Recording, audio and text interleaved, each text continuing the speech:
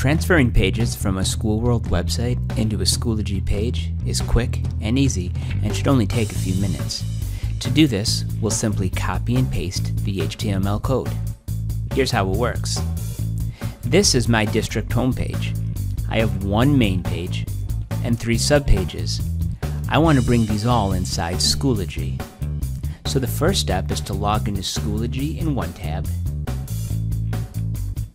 and then to log into SchoolWorld in the other. Once you're in SchoolWorld, navigate to your main page. Scroll to the bottom, and you'll notice a tab that says HTML.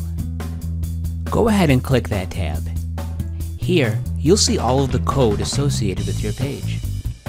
You'll want to copy this entire code. To select all, click anywhere inside your code and use the keyboard shortcut Ctrl-A. This will let you select all of the code on your page. Once your code is selected, right-click and select Copy. Now, we'll want to navigate to Schoology. I want to add this page into my parent information folder. Under the subfolder Class Information, I want to select Add Materials and then Add Page. This part is very important.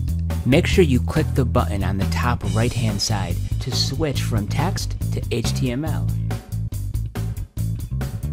Give your page a title and then right-click and paste. Once you're finished, select Create. You'll now notice that your Schoology page is virtually identical to SchoolWorld. If you have subpages, you want to replicate this same process.